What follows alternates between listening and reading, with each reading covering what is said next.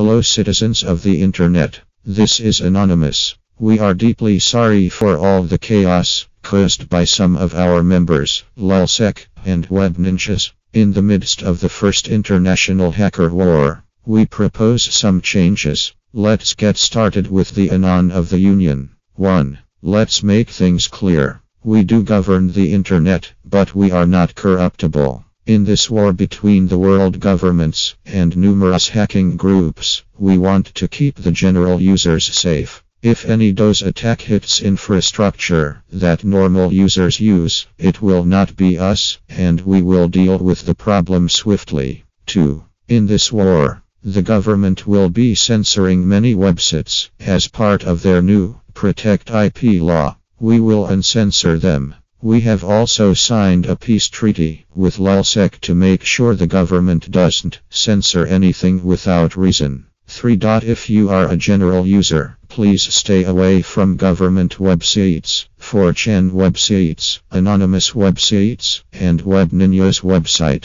There will be a lot of hacking activity there, so please be careful. 4. We will take over YouTube, Google, Sony, Disney, UMG, Warner. Expect us.